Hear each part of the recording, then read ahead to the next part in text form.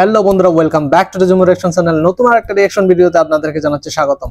বন্ধুরা, আজকে আমি মোস্ট রিকোয়েস্টেড একটা মুভির উপর রিঅ্যাকশন দেওয়ার জন্য চলে আসছি। মুভির নাম হচ্ছে কোথিন পুরুষ। ইয়েস বন্ধুরা, আপনারা অনেকেই এই মুভিটার উপর রিঅ্যাকশন দেওয়ার জন্য প্রচুর পরিমাণে আপনারা সাজেস্ট করছিলেন, রিকোয়েস্ট করছিলেন।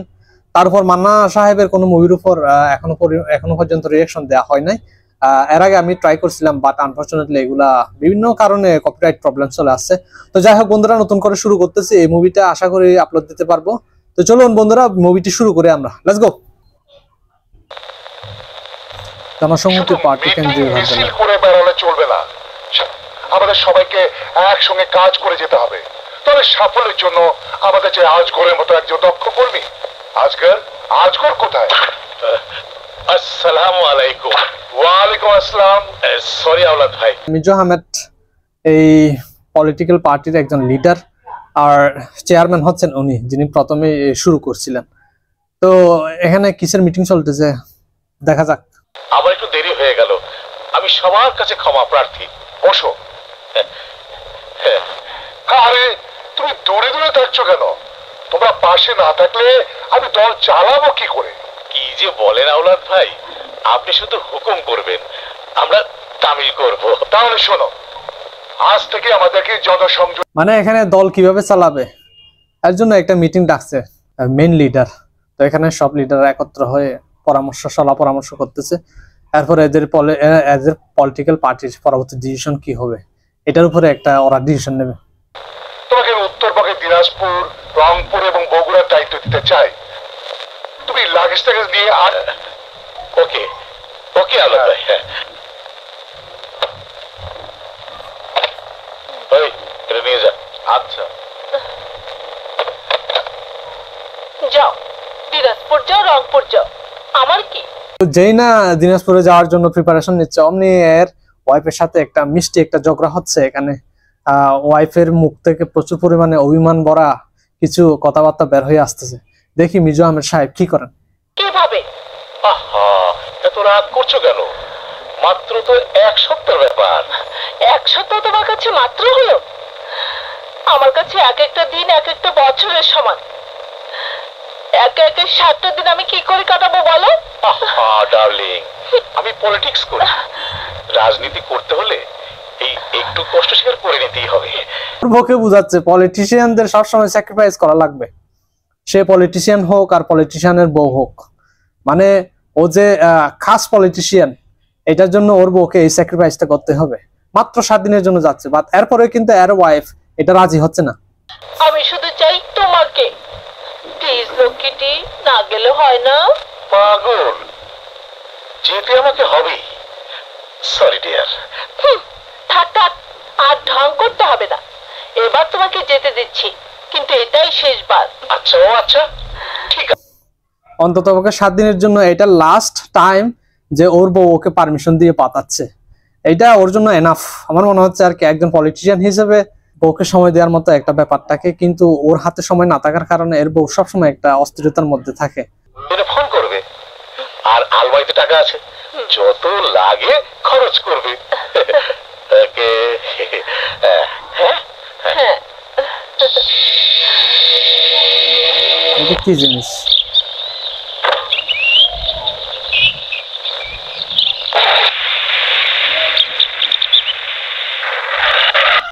একটা কাগজ দেখালো, এটা কি জিনিস এটা তো বুঝলাম না। আর ও চলে যাওয়ার সাথে সাথে আর একটা লাল রঙের গাড়ি এসে ওর বাড়ির নিচে থামলো। নিশ্চয় সামথিং রং।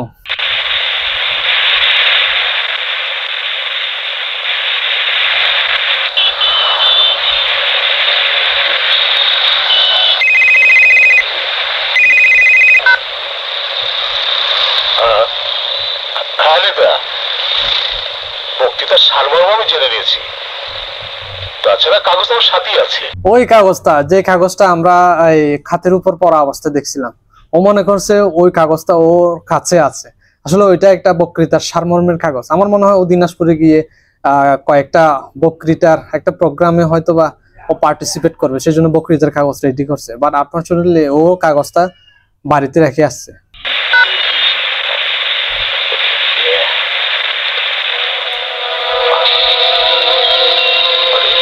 বক্তৃতার কাগজটা কোথায়? তাহলে কি বাসায় ফিরে এসেছি? ড্রাইভার, গাড়ি ঘোরাও, বাসায় যেতে হবে। যেই না ও বাড়ি থেকে নামছে অমনি একজন এসে ওর বউয়ের সাথে বিছানায় এরকম করতেছে। মিজু আহমেদ তো কামব্যাক করতেছে বাড়িতে। ও হয়তো এখানে এই দৃশ্যটা দেখে হয়তো মাথা গরম হয়ে যাবে, মানে বুঝতে পারবে না কি করবে।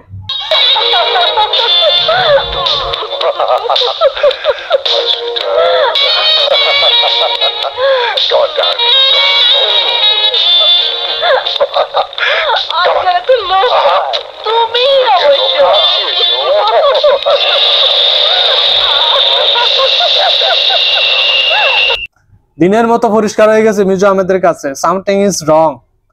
এর বউয়ের সাথে আরেকজন পুরুষের গলার আওয়াজ শুনছে। নিশ্চয়ই এখন হাতে নাতে ধরবে। এদের কিছু ধরতে পারে, এরপরে কি অ্যাকশন নেয় এটা দেখার বিষয়।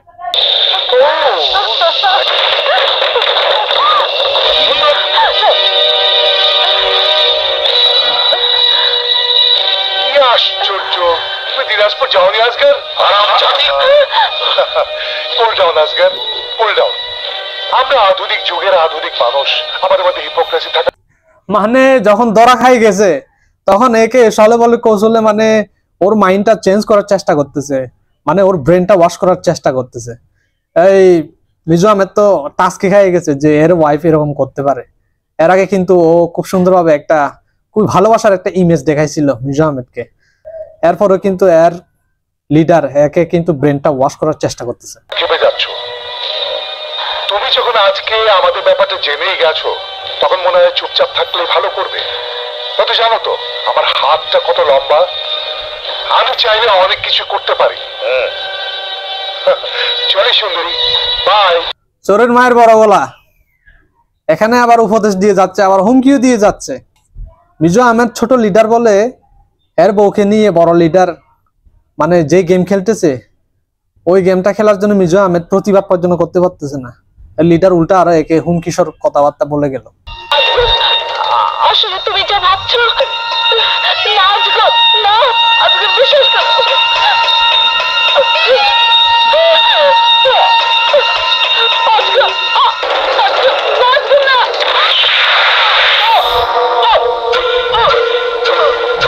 ফিনিশ। সাথে সাথে গুলি করে শেষ করে দিল ওর ওয়াইফকে। এর এরকম আবর্জনা রেখে লাভ নাই। ওর মনের কথাটা হচ্ছে এরকম। খুবই চতুর একজন লোক, সাথে আবার রিভলভারও রাখে। ছাড়বো না আমি। পার্টির প্রেসিডেন্ট বলে আমার ঘরের দিকে কুত্তা বাচ্চা হাত বাড়িয়েছে, ওই কুকুরটার খবর হবে।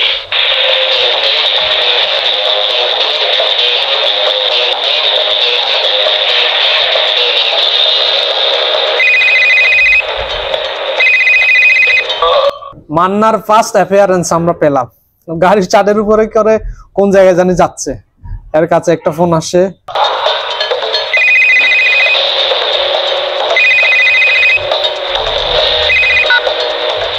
তাড়াতাড়ি কন, সময় কম।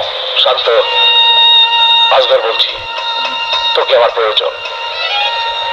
মায়া মানুষের প্রয়োজন কয় না। বুঝতে পারছি এখানে মান্না কিন্তু একজন ভাড়াতে মাস্টার হিসেবে কাজ করে, না হলে কিন্তু মিজু আহমেদ ওকে ফোন করতো না। মানে আজগর আর কি, ওই জনসংহতি পার্টির একজন নেতা, উচ্চ পদের একজন নেতা, প্রেসিডেন্ট না অবশ্য উচ্চ পদের নেতা। তো এ এখন মান্নাকে কাজে লাগিয়ে কোনো কিছু একটা করবে। অফিসারের প্রয়োজন ঘুষে, আর নেতাকে প্রয়োজন শান্ত। আরে নেতা কন, কি করতে হইব আগে বল, কোথায় তুই?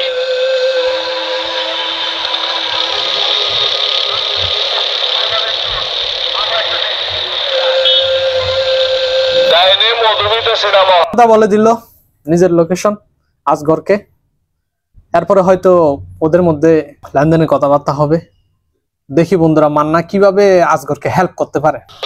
আর বামে হইল জোনাকি সিনেমা হল। ও বুঝেছি বুঝেছি, মন দিয়ে শোন। আমি লাশ চাই, পার্টির প্রেসিডেন্ট আওলাদের লাশ। টাকা হইলে নেতা, আমি সব পারি। টাকা লাগবে নগদ 1 লাখ পাবে। হয়ে গেল দিল মান্নার সাথে আজগরের। মানে প্রেসিডেন্টকে মারতে হবে, মান্নাকে ভাড়া করে ফেলছে, হায়ার করে ফেলছে অলরেডি।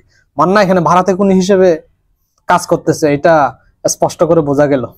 তো মান্না এখানে ভালো লোক না, এখানে মিজু আহমেদ ভালো লোক না।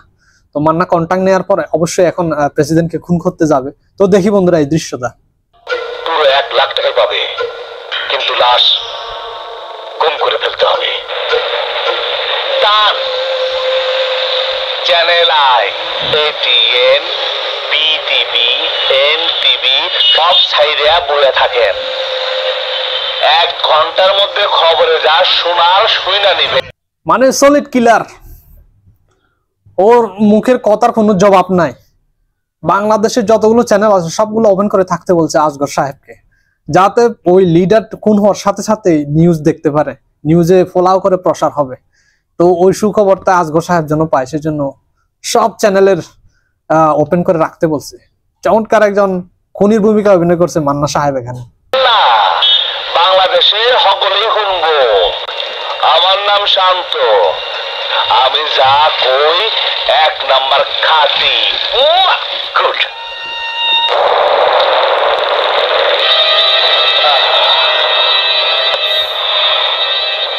কি অ্যাটিটিউড রে ভাই, এরকম অ্যাটিটিউড আসলে কোনো নায়কেই দেখাইতে পারে না বাংলাদেশের মুভিতে। মান্নার যে অ্যাটিটিউড এখানে, সেই লেভেলের বডি ল্যাঙ্গুয়েজ আর যে কথাবার্তা, কথার যে স্টাইল। 1 ঘন্টা টাইম নিছে আসগর সাহেব থেকে অর্থাৎ মিজু আহমেদ থেকে, এই 1 ঘন্টার মধ্যেই ওদের প্রেসিডেন্টকে অর্থাৎ পার্টির প্রেসিডেন্টকে খালাস করে দেবে। এই এখন কিন্তু ও অ্যাকশন নেবে, দেখি বন্ধুরা।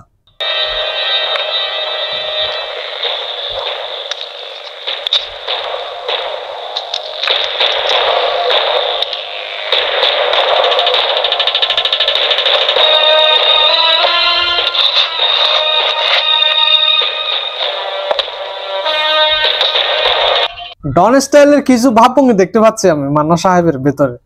মানে বিড়ি খেয়ে বিড়িটা ফেলাই দিয়ে বিড়িটার উপরে পা ঘষামাশা করে একবারে পায়ের সাথে পা লাগিয়ে একটা সিগন্যাল মারতেছে, ও হচ্ছে ডন। এই টাইপের একটা অ্যাটিটিউড সেই।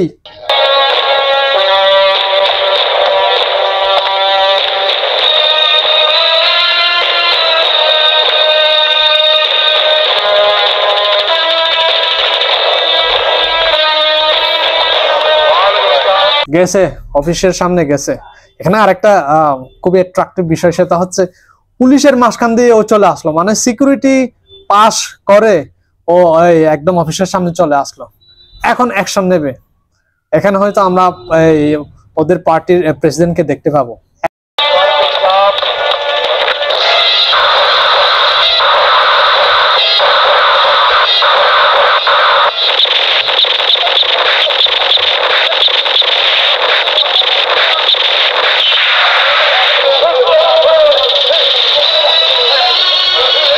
ওপেন ফায়ার ওখানে লোকজনের উপর, মানে যেটা ভারতে খুনিরা করে থাকে আর কি।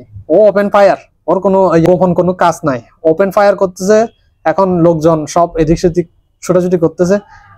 পলিটিক্যাল লিডার এখন কিভাবে নিজেকে বাঁচাবে এটাই দেখার বিষয়। এখানে কোনো বাঁচার উপায় নাই, মান্নার হাতে পড়ছে যখন শেষ।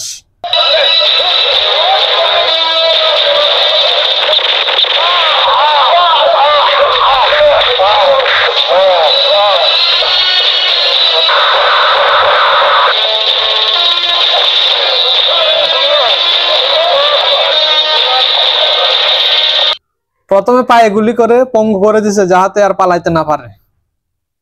এখন কি বাঁচায় রাখবে নাকি শেষ করবে, এর পরের অ্যাকশনে আমরা দেখতে পাবো।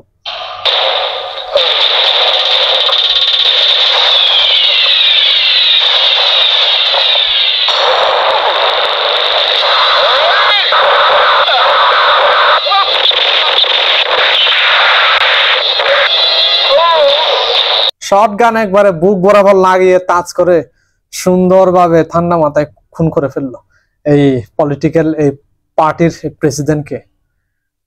মানে যেমন কথা তেমন কাজ, ও এই অ্যাটিটিউডটা দেখাচ্ছে আর কি, খুব সুন্দর।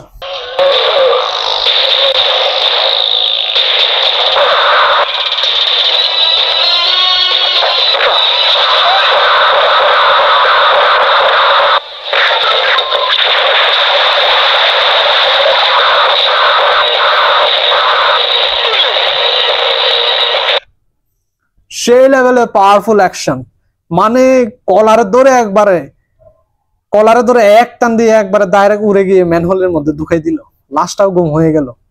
এই টাইপের একটা মান্নার অ্যাকশন। তো বন্ধুরা খুব ভালো লাগলো। শুরুতে মান্নার অ্যাকশন, ধুমধুমার অ্যাকশন দিয়ে মুভিটা শুরু হলো।